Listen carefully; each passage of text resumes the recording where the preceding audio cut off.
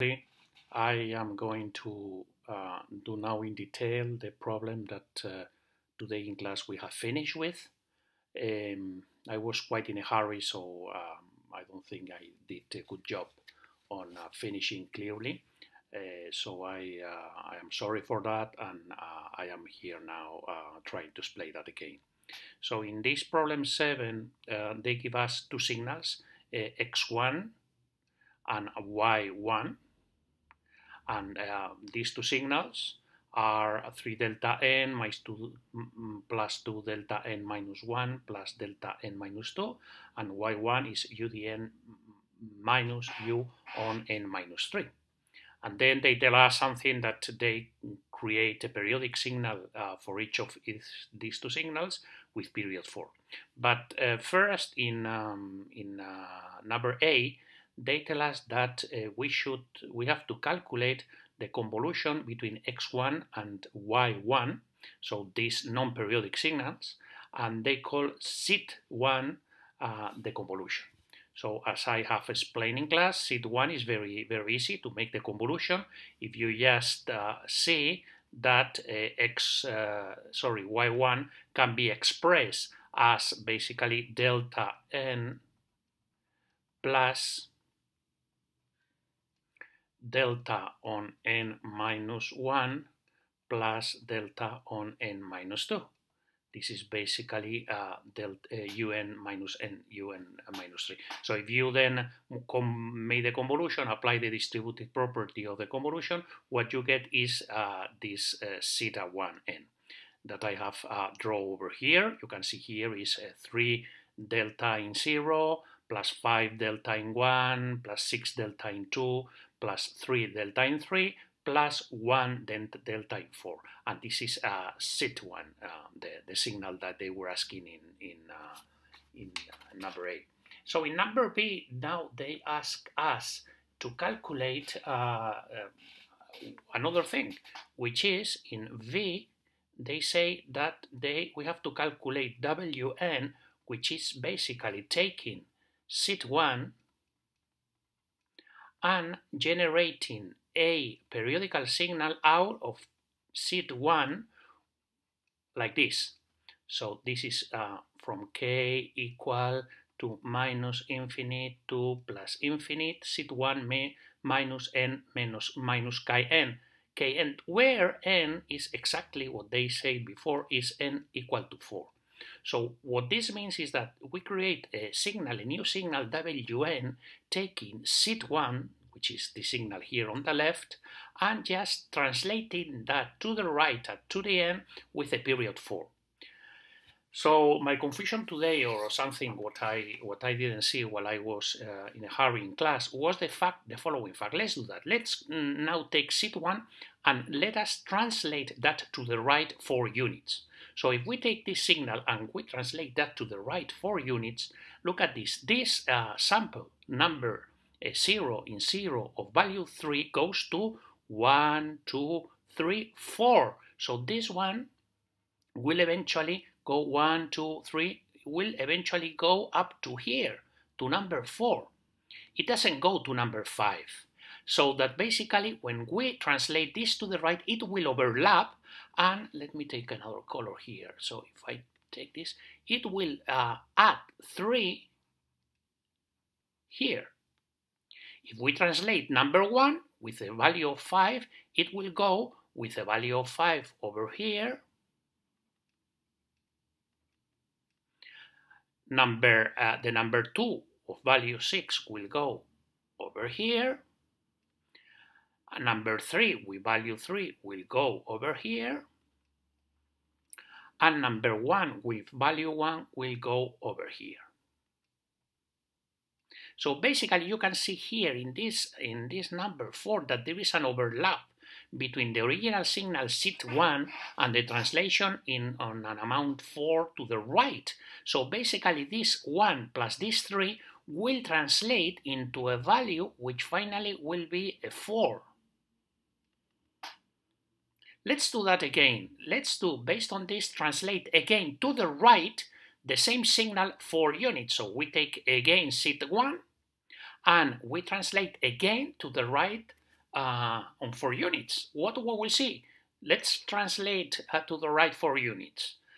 So it will be 1, 2, 3, and 4. So we will end up again in 1 with a value of 3. Let's change now the color again. For example, we will come here with a value of 3, here with a value of 5, here with a value of 6, here again with a value of 3, and here with a value of 1. So that you can see the pattern here, basically 3 plus 1 will end up in really a sample which is 4. And this will happen once again. So as you can see, this is the signal that is generated, is this one. The basic period is this one.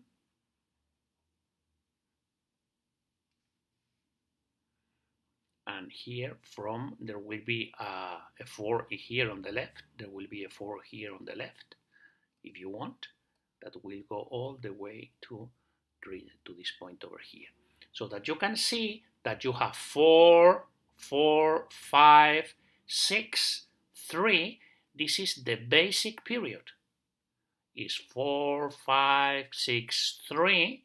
This is the basic period that gets translated to the right. This is another 4, 5, 6, 3.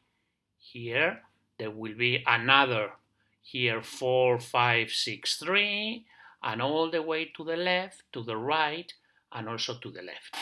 So this is a signal that has a period 1, 2, 3, 4. So the period of this signal is n equal to 4, and the duration is 1, 2, 3, and 4. The duration is 4 as well. Okay? So this is the first time that we look at this. We generate the periodical signal, but overlapping signals that get translated.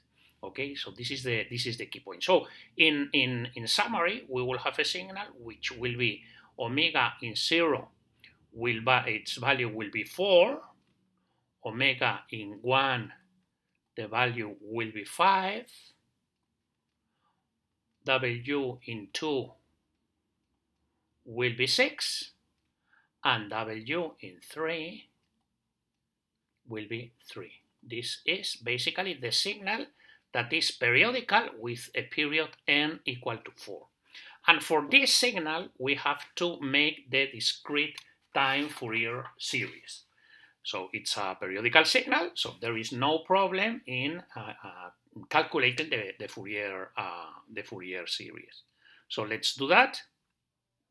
So we just apply the formula, a sub k equals 1 divided by n, in this case n is 4, and then is the summatory in one period. So let's pick from from n 0 to n equal to 3 of the original signal Wn multiplied by e2 minus j k 2 pi divided by the period, which is 4n. So let's go and calculate this. So this is 1 over 4, and then we go and we give values to k. So we will have omega 0 multiplied by e2 minus j k p divided by 2 and n, which is 0. Okay, so this is the value for n equal to 0, and then omega 0, we can see that it is 4, and this is basically 1. Okay, so we have the first term for n equal to 0. The next one will be for n equal to 1, so W in 1, e minus j k p half 1. W1, we can see that it is 5, and this we can see that e2 minus j p half is minus j, so this is minus j to k, okay, plus W in 2 times E minus J K P and a half 2, W in 2 is 6, and this is minus 1 to K, and the last term will be plus W in 3 times E minus J K P half 3, okay, and this is W in 3 is 3, and this is J, 2K. Okay, so that's the solution. Basically, the coefficients, the Fourier series will be 1 over 4, 4 plus 5 times minus J to the K plus 6 times minus 1 to K plus 3 times J to K. And of course, K taking values equal to 0, plus 1, 2, and 3. Okay? So this is the solution of the exercise. So one interesting thing in this problem, again, is the fact that there is an overlap between this black signal, the original signal, and translated that to the right. As we translate 4 units and the duration is 1, 2, 3, 4, 5, the original duration of set 1 is 5, but we translate to the right only 4 units, then there is an overlap on the last value of the translated signal, which is 1, and the first value of the translated signal, which is 3. So that's somehow the only point. We just see that the overlap is over here, the overlap is over here. We calculate again the value, which is 4, and that we identify the basic period, and the basic period is just apply the formula to get the Fourier series. Okay, so thank you for attending. Sorry again for being so quick in class and not being so clear on this. And I hope that you understand the exercise and practice at home. Okay, thank you very much.